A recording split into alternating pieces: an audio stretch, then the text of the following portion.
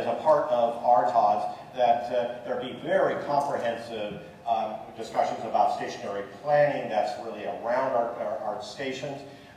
It needs to be zoned, it needs to have the requirements in place. It's everything from parking ratios, and here we're talking about maximum parking rather than minimum parking requirements, and a whole series of other things that are there.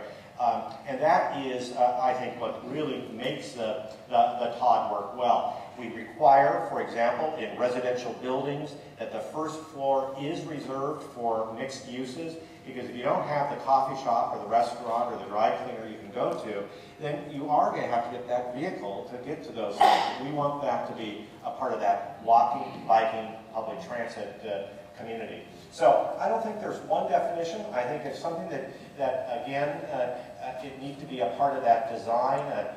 Laura Lee is here. My guess is she would say the same thing about how much you need to be able to design that in a way that really addresses the different needs. But it's got to be good design. It has to be able to be good. Two more questions? Yes, my name is Lionel Edwards. I'm president of the Residents Association in Walkers Adelaide Incorporated. And again, I've tried to keep an open mind about developments and stuff like that, but often things like open space, which you say is a good thing, it seems to be referred to as unused space. And I've watched other areas where development's been going on, set in place. And you've talked about design as being really important, and I've really enjoyed the vision you brought to here, but you must have sensed already there's quite a sense of disillusion with sort of pseudo-consultation processes, open space being referred to as unused space, bikes being left off of consideration like railways, there's no space for them, and all sorts of stuff like that, no space for pedestrians on certain new bridges, unless it gets pushed from below. Now, my only question really is, this is fantastic what you said, you brought a sense of vision, but this is what the community here has been seeking for years. It's just sort of this big vision, and we haven't seen that really coming through to us in a realistic way. So my question is, why weren't you here 3 or 4 years ago at the design stage? Obviously, you're speaking to a lot of detailed history that I don't have. I would say, in my 6 days that I've been here today, talking about such things with government and at the most senior levels, talking about things such as open space, parks, other things.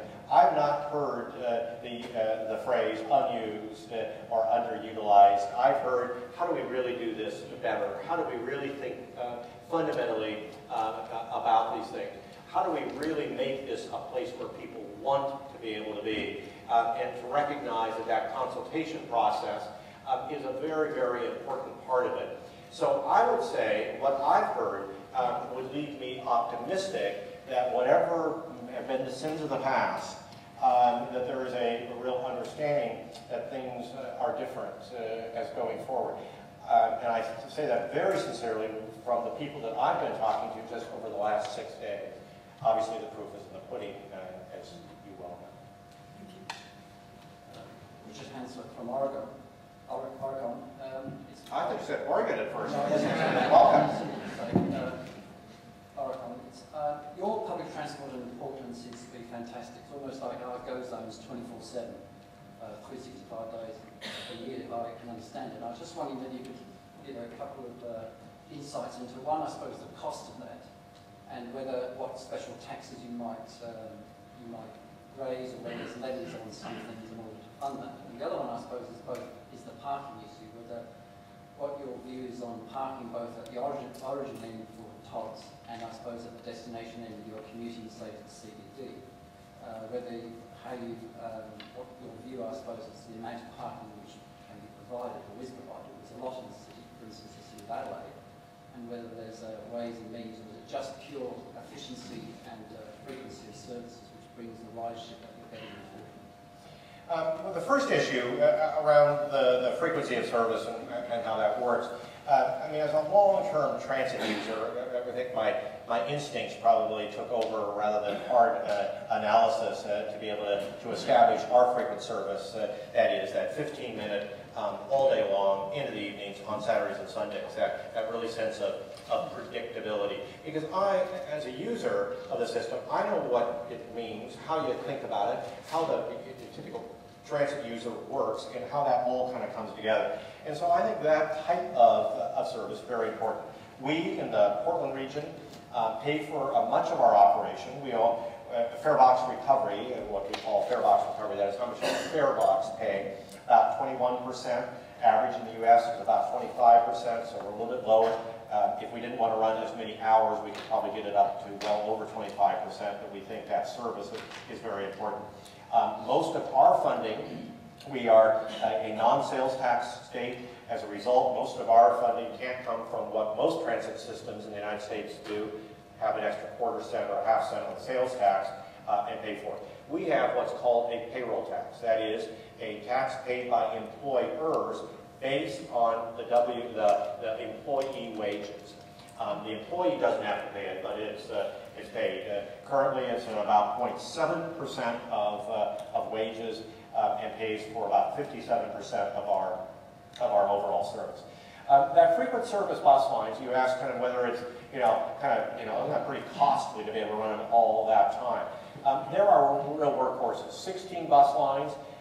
They carry about a little bit under 60% of our riders and use about 45% of our service hours. So they're really the workhorses out there. That is, they carry lots and are really, if you think about it, you have the rail for the really high capacity transit, the backbone of the system. You have the frequent bus as the major bus side on the arterials, and then you have local bus service that tends to be less efficient. We try to be able to make it as efficient as we can, but some places are pretty hard. On parking, we always wrestle with that. How much parking should we really have? And you do travel shed analysis. You look at where locations are, how people can get to it. Our ideal, of course, is that people take transit, take walking or biking to transit, and take transit for their whole trip. That's not possible in some settings, and therefore you have to have some choices in it.